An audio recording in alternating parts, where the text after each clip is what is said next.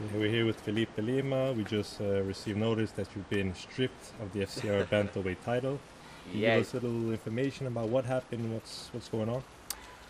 So me and my manager, we decided to don't fight 6-1 for a while because I'm gonna walk around like 75 kilo, and me and my manager we decided to don't go down this much weight right now. So we decided to fight in 66 kilo for a while, and yeah, it was a good decision for me. I think it was good, and then my next fight's gonna be in 66 kilo.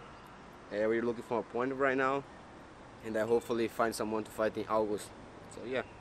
Are you still going to be fighting for the promotion FCR? Yeah, of course. We're still good friends. I like the guys, I like the organization, and nothing is bad between us. It's all good. We just decide to move on, leave the belt, and continue. Like, try to find new challenges, like in 66 kilo. So I'm looking forward. So it's all good between us. Yeah. Is the next plan to be a two-weight champion?